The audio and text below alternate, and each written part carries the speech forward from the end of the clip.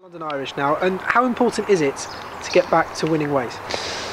I mean, it's difficult. You never like to kind of talk about one game being a defining game, because it shouldn't be like that. You know, it's never one game that says how your season goes. But obviously, this has become a very important game, and in some ways, we've made it a very pressurised game for ourselves by not collecting the points we'd have wanted over the last 3 weeks. And I think really it's only probably really the Sale game that, performance-wise, we're disappointed with, because I think, as well as Sale played on the night, I think when we reviewed the game and talked to the players about it, I think they were a little disappointed that, you know, probably attitudinally we got it a little bit wrong, and we didn't really hit the heights of where we've been physically and with our commitment to the game as we have in other performances. I think the Bath game was a tough one for us. They're a good side. I think we did a lot of good things during the game, and the game swung on a small momentum period and got away from us, and that can happen, especially away from home against good sides, and some of those things you've got to take on the chin.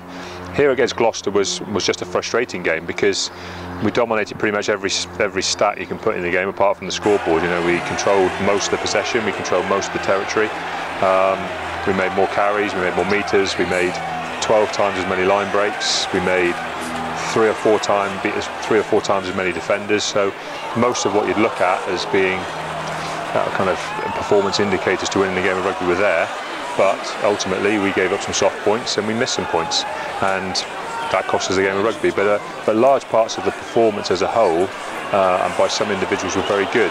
So that game was frustrating. So it's not like we're standing here now thinking, you know, things are falling down around our ears, because they're not. Huge parts of what we do are still very good and still strongly in place. The attitude of the players is fantastic, but we've put some pressure on ourselves to collect some points. And, you know, like anything, when you put pressure on yourselves, and, you know, that can create an edgy performance. And, you know, I imagine that there'll be elements of Sunday's game that we'll see as being a little bit edgy, but that's no bad thing, because those are the things you've got to learn to deal with if you want to be a top of the table side. You talk about that, and you look at the table, and if results go against you, as we hope they don't, obviously, you could be out of the top 6 for the first time in a heck of a long time. And psychologically, what could that do? Well, I mean, who knows? I mean, it's like anything. It's a different challenge all the time. You know, I've said to the players on numerous occasions, you know, what psychological challenge do you want? Do you want the challenge of staying in the top 4, or trying to get in the top 4? Do you want the challenge of staying in the top 6, or dropping out of the top 6? You know, at least all our psychological challenges are positive ones. You know, it isn't like we're bottom of the league trying to find our first win, or we're in the bottom 4 trying to see how we can climb our way out and possibly challenge for the top 6. You know, we're right in the mix. What we have to decide is that we're going to fight, and we're going to stay there, and it's going to produce really positive performances from us. And I think on the whole this season it has. You know, I say I'm not standing here in a desperate panic, because, you know, if you lose a game by 1 point, having produced the opportunities that we produced at the weekend, there's nothing drastically wrong. Yes, we got some decision making wrong within the game. Yes, some of our stuff was inaccurate, but as a whole, you know, the way we played and large parts of what we did were very good. And I'm not going to suddenly now think we've got to change masses, and we've got to try and throw a game in the bin and redevelop things, because that's not the way to be successful. We've never done it before, and we've always moved forward year on year in various ways. And, you know, I think the important thing is to reinforce what our qualities are, reinforce the attitude and the accuracy you need to win games of Premiership rugby, and make sure we ram that home in training. And what parts of the London Irish game do you admire at the moment? Well, I think they're having a difficult season, aren't they? You know, they're a dangerous opposition, because they're not going to get relegated.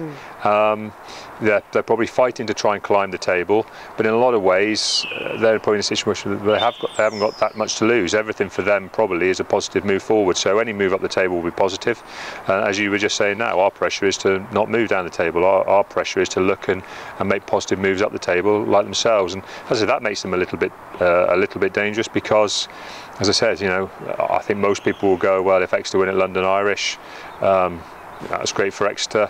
You know, London Irish haven't won that many games, so is this how the season's going for them? You know, on the flip of it, they bang a good win in, they start moving at the table, they take our scalp, start putting us under pressure. You know, it's probably in some ways a nice situation for them to be in, to be, like I say, looking to heat the pressure on us.